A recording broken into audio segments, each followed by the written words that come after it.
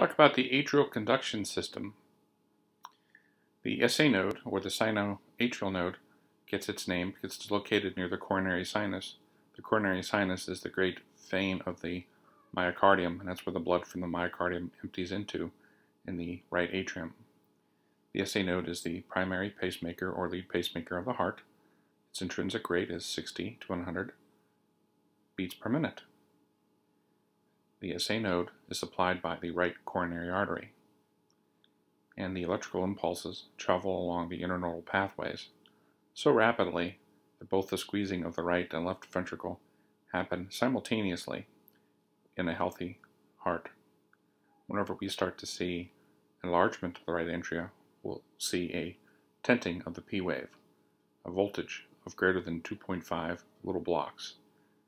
Whenever we see enlargement of the left atria, we'll see an emming P wave, and it's those P waves becoming different with an M appearance of the P wave. Remember, M mitral.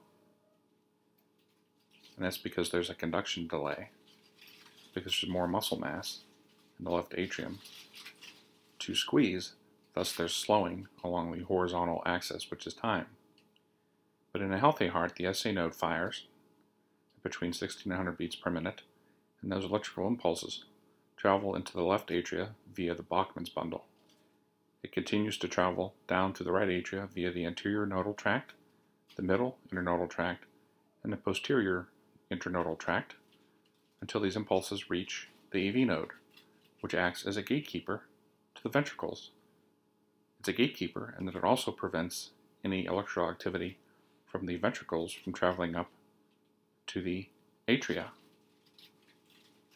and it allows the ventricles to be filled by the atria. So the AV node has many functions.